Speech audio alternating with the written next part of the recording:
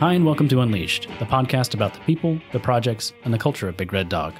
Each episode, we sit down with a team member to discuss what they're doing on a daily basis to chase their passions, help our clients become successful, and make the engineering business cool. I'm Sean Terrio-Smith, your co-host, along with Kelly Dakin. Kelly, it's good to see you in person today. We're all three of us in the same room today with our guests. Good to see you too, man. I'm excited to be here with you and to be here in our Sugarland office finally. Yeah, it's my first visit to the Sugarland office, even though I'm in Houston. Houston's a very big city, so we don't get around as often as we probably should, but it's nice to be recording here for the first time. Let's go. Hi, and welcome back to another episode of Unleashed. As we mentioned, we're in our Sugarland office today. It's my first visit. I think it's Kelly's first visit, actually, too. So it's a bit brand new, but we're here with Bayleigh Collins, who's one of our graduate engineers with our structural teaming. How are you doing, Bayleigh? I'm good. How are you guys doing? Doing great. Doing great. So you're a fairly new addition. Actually, I mean, everybody in the Sugarland office is a fairly new addition to the Big Red Dog family. We picked up the Sugarland office at the beginning of this year. And we have a team of approximately 7-8 folks or so. Yeah, down here. Yeah, that's about right. So all structural engineering services down here, and you just recently joined over the summer. Is that correct? Yeah, in April. In April, so fairly fresh faces around here, and it seems that everybody's kind of become accustomed to the culture of Big Red Dog, and definitely has definitely embraced it fully. So.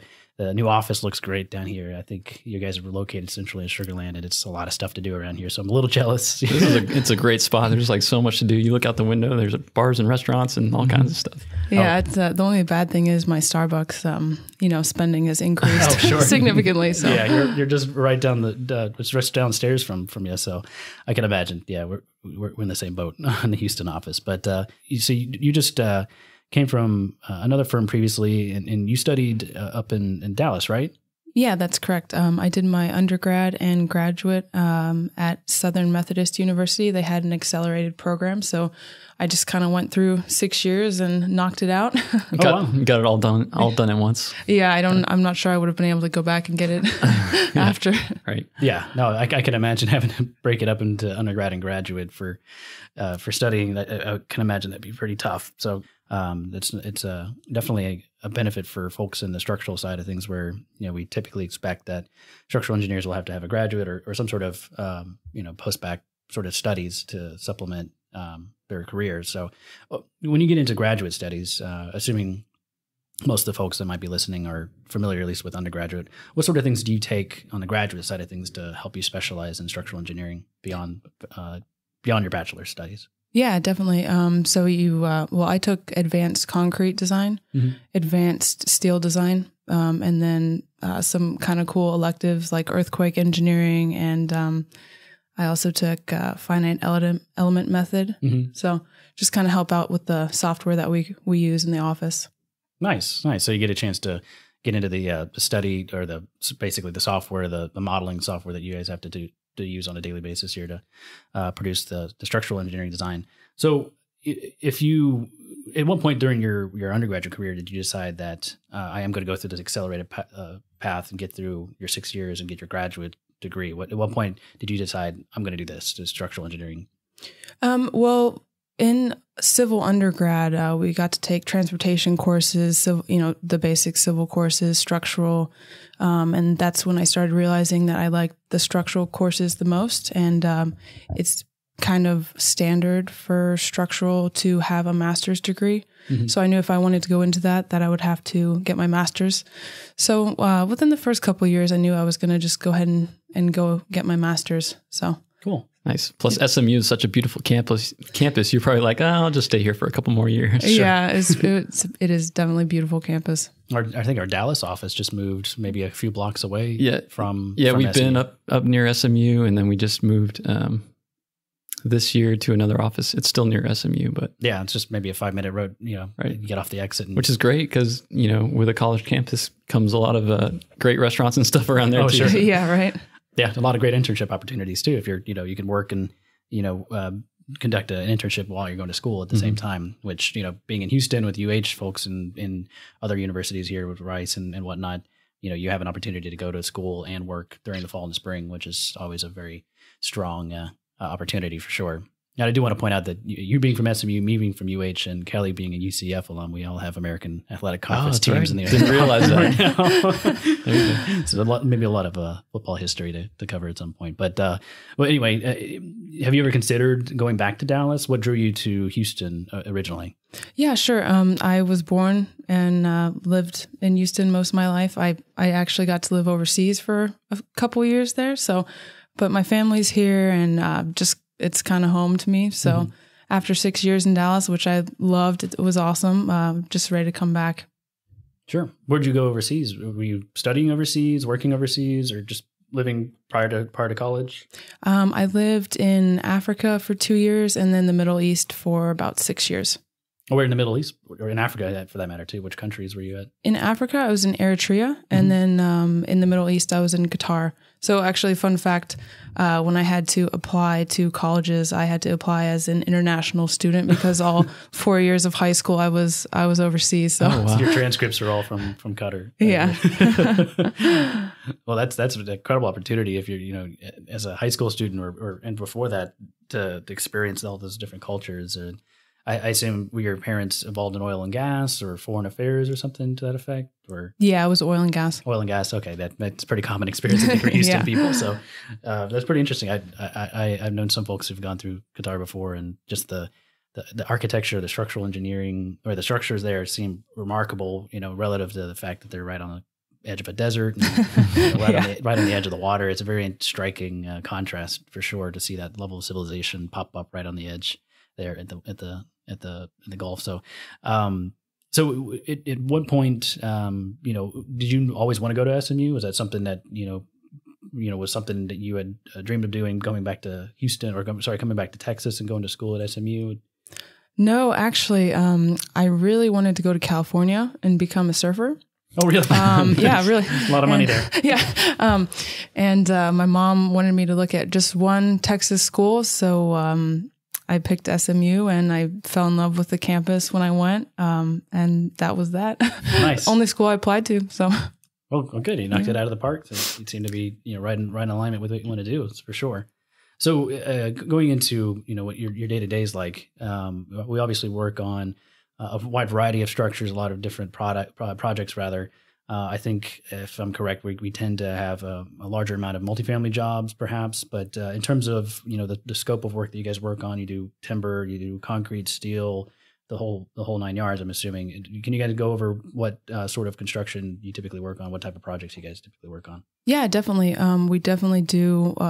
Wood design, concrete, steel, kind of a little bit of everything.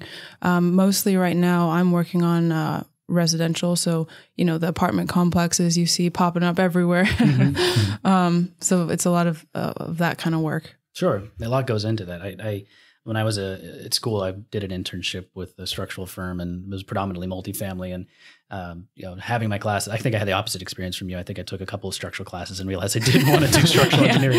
I enjoyed the dirt and the hydraulics and hydrology a bit more myself, but I learned very fast that wasn't my strong suit. So, but it's remarkable how much detail and how much design goes into designing a multifamily development where, it's 3 or 4 stories often, perhaps if it's a garden style or a wrap or whatever, you have a small mid-rise to low-rise structure, and the amount of design calculation that goes into it, it's just there's a lot of data points. It's very interesting to see how that all ties in together and how you spec out, each individual lateral load, vertical load, et cetera. So I'm pretty impressed how many buildings go up, how much effort goes into designing each and every one of those for sure.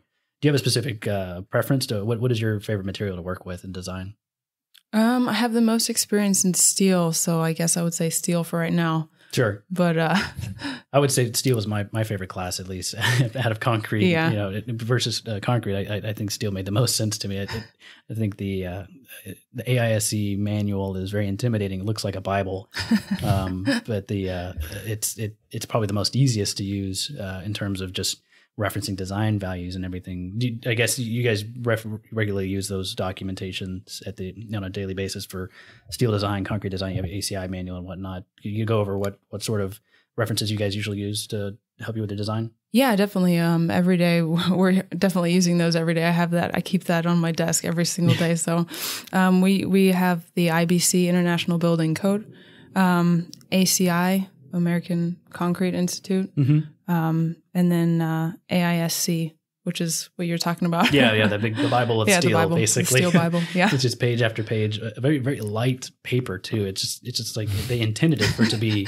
as close to the Bible as possible, because you have to follow these designs. It's just tables after tables of various steel geometries and the loading capacities and whatnot. I'm probably way off point for some of that because I can't remember my steel class as well as probably you guys are. I'm sure you do, but I'm impressed, at least when it comes to the amount of effort, the amount of design that goes into structural engineering from the civil side. It's there's a lot of things that go in to making a project successful. The engineering, there's a lot of small engineering pieces that go together, whereas the structural, there's a lot of depth to it. Like you have a lot of depth of engineering design and analysis, where civil is kind of broad. There's a lot of different things that you have to design at the same time, but it perhaps isn't as complicated or complex perhaps on each individual item. So you talked a little bit about you're working on a lot of building projects now.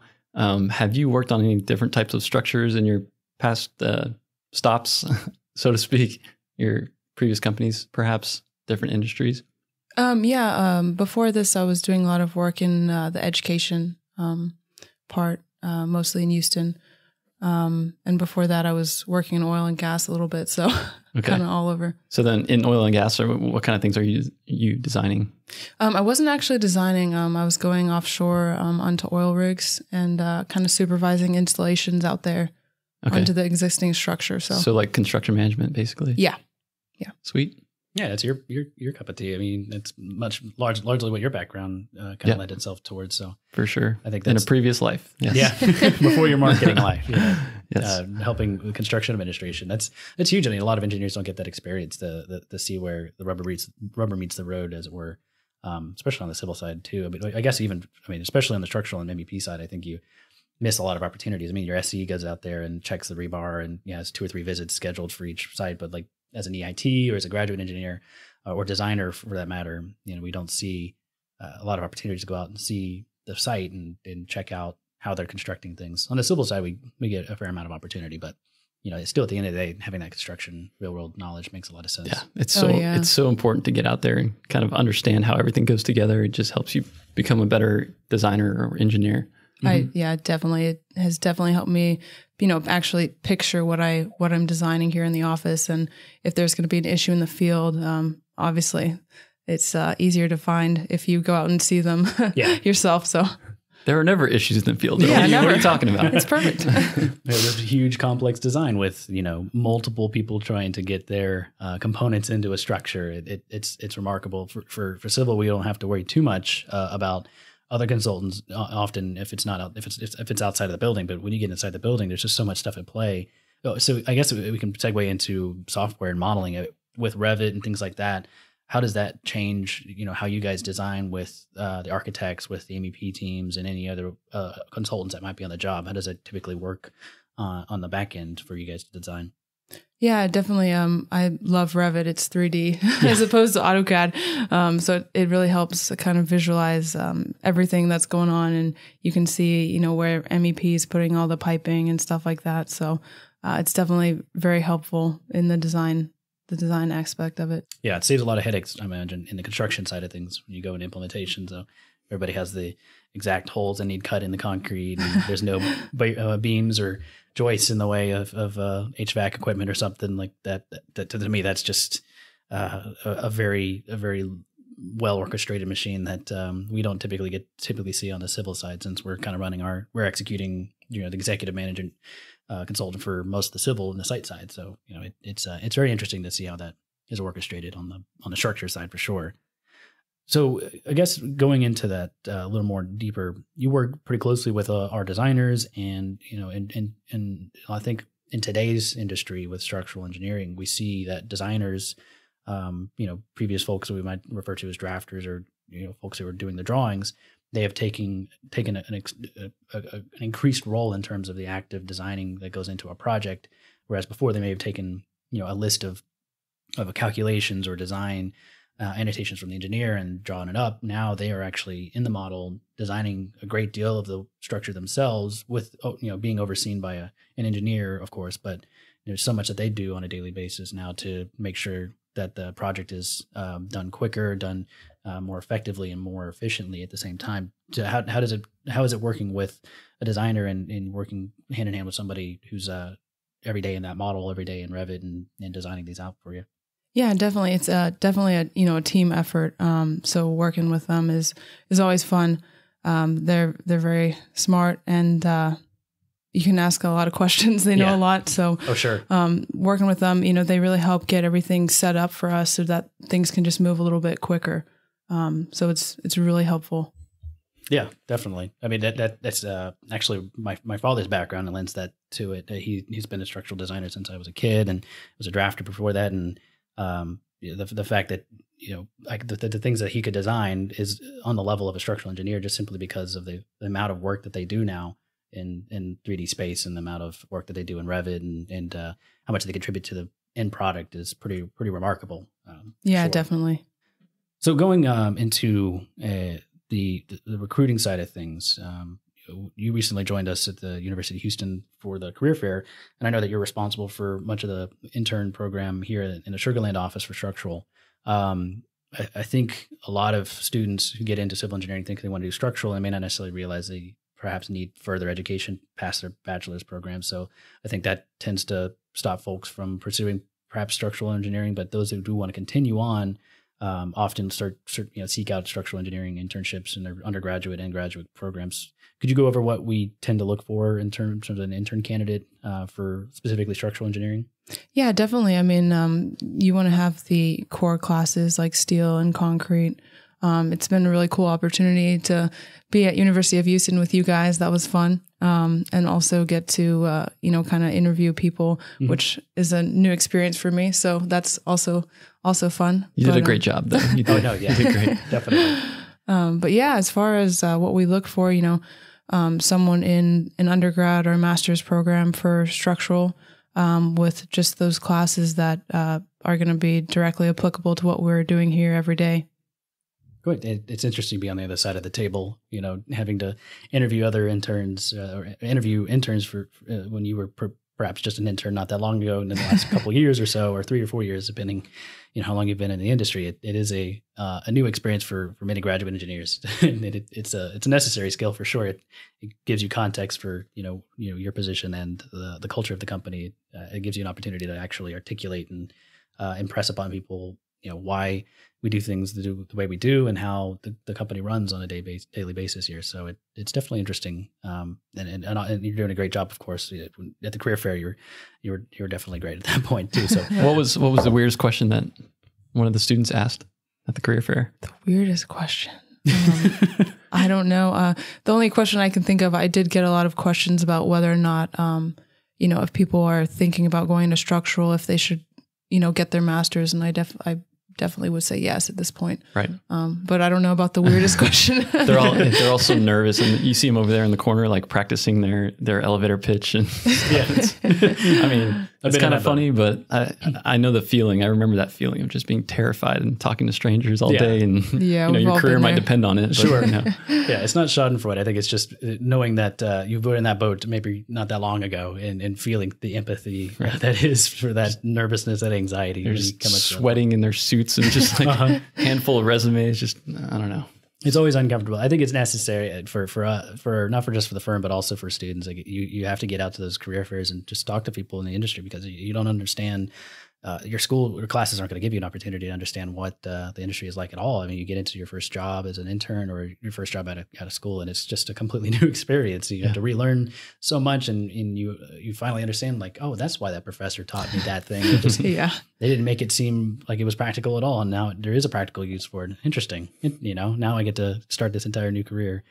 So, we definitely look for those sorts of folk that, even if you are nervous at the career fair, we want you to talk to us. We want you to find out more about us, find out more about your future career in general, even if it isn't with us technically, or, if you have a separate career goal in mind. We want you to have awareness of what you're looking for in your future career, whether it be civil, structural, MEP, whatever. It's very important to get that grasp early on. So going into the path of a structural engineer, so there's multiple layers to that. I always see you get your graduate degree. You get your E.I.T. after college. You take your fundamentals of engineering exam just like everybody else. After that, you pursue your PE, but there's also additional structural engineering licensure after that. Can you describe what that path looks like for a structural engineer? Yeah, sure. So, for me, undergrad, master's, E.I.T., and then after a couple years taking the PE exam, which I will be doing shortly. Oh, good luck. Thank you. And then for structural engineering, there's also something called the SE, so the structural engineering exam. It is a very difficult exam, I've heard. I have not taken it, but it is a 16-hour exam. It is split into two different parts. The first part is gravity, and the second part is lateral. And you do not have to take both of them at the same time, luckily. Oh gosh, yeah, I would imagine. So you can take the first part, gravity, pass it, and then once you do that, the next time they offer it, you can take the second part. Oh, great. That's kind of similar to how architecture licensure works, where they have multiple tests, but they're not all done at the same time. Oh, okay. That's whereas PE is all done one day. It's 8 hours. 8 hours. 8 hours, yeah. And I haven't taken mine yet. You can probably tell. I'm scheduled to take it in April, so good luck. Hey, I'll be with you. Yeah. Okay. Well, we'll just perhaps be in the same boat. We'll study together. But that's fortunate that a 16-hour test isn't altogether. I can't imagine doing 2 days in a row of that. That's goodness. That is an arduous task of the lifetime, I think, for sure. So, do you have to have your PE to get your SE? Is that a requirement to get to the SE level? No, if you want, you can actually take the SE first. Okay. And take the PE later, but they're independent of each other. You don't have to have one to have the other. Okay, cool. Can you go into the details of the differentiation between the two? As far as an SE, you don't necessarily need to have your SE to be able to sign and seal plans. Is that correct? It depends. So to sign and seal, you're going to need your PE. Of course, yeah. And then there are a couple different states, such as California, for example, with the high seismic area, the high seismic in that state, they do require an SE to sign those drawings. Okay, so there's certain use cases where the design necessitates an SE. Yes. But in generally speaking, without hurricane loading or excessive snow loading, things like that, or seismic for that matter, the SE isn't necessarily a requirement for most structures. I'm speaking from ignorance here. Actually, I'm actually entirely curious. Yeah, it's definitely not required. But some people want to take that 16-hour exam and get it. Yeah. No, you can officially say I am an SE, a structural engineer licensed by any board that you can recognize. So that's important for sure for your career. I think at some point, if you're in structural, you'd want to take it at some point, but it's an intense test to take for sure. I'm just trying to get through the PE first. Yeah. One step at a time. Yeah, one step. So have you ever considered in any other division of civil engineering? Is there something else that piqued your interest as well besides structural while you were taking classes? Not really, to be honest. I just really liked the structural classes. I did like geotechnical classes as well. Yeah, but I guess that goes hand in hand with structural. Right. Yeah. But no, not really. I've always loved math and art. So I thought might as well be a structural engineer. Yeah, definitely. You get to work with architects and you get to build, the built landscape around your community. That's definitely, a point of pride to go up to a structure and say, I helped design this and I helped make sure that this structure is resilient and sound for any of its occupants. So it's definitely a pretty cool feeling to get when you helped with a project like that impacts your community, impacts the landscape around you for sure. Yeah, definitely. Especially, if you get to go and actually see it, it's a pretty cool feeling to be able to say that you worked on that project, that structure. So for sure. It's such a common thread in this company, in this industry, or even, architecture, engineering, construction, just being able to drive by a building and point at it and be like, I worked a year of my life on that project. Yeah. And, perhaps too much about that building that you're pointing out, but hopefully it's going to be there for a long time and you can point at, show your kids. And yes. Yeah, exactly. My kids aren't old enough to be have an opinion about it yet, but I'm sure they'll be like, oh, okay, Dad, whatever. But I'm sure they'll be proud. Maybe we'll see. But I'll be proud at least, and continue pointing at it for sure. It's almost a surreal feeling to be able to see it in reality after you've designed it and modeled it for sure. Do you have any projects that stick out in your mind as far as projects that you're really proud to work on, or have? I know you've been here for a short while, but in general, projects that you've worked on in the past that perhaps had a bigger impact on you in seeing them constructed or seeing them complete. Yeah, there was a large school I worked on before this, and I got to actually go out to all the site visits. So just getting to do the project from start to finish. You see it on paper and you don't think it's that large, and then you get out there and you start to see some of the beams and the columns and the actual size of the entire building, and it's pretty cool. I mean, I can imagine. Yeah, so I would say that building is especially special. Definitely. I mean, you probably don't think about it when you're in high school yourself, but like you're designing something that somebody's going to spend probably the most formative 4 years of their life almost as a teenager. Like you think about your high school and think about all the intricacies of it or something, and like all the little tiny nooks and crannies that you're like, why did they design it like this? I don't understand it. I thought about that from some of the schools that we've done, like we're designing something that will be a very vivid memory for some people from middle school, high school, whatever it is. You tend to remember your school and the layout, because that's basically your domain while you're in, while you're a teenager or an adolescent. So to think that you're designing that for somebody, it's, I think that impacts me at least to notice that, at the end of the day. All right. Well, so it's kind of switching gears. Toward the end of each episode, we kind of discuss what folks' personal life a bit, and see what they do in their personal time and their time off.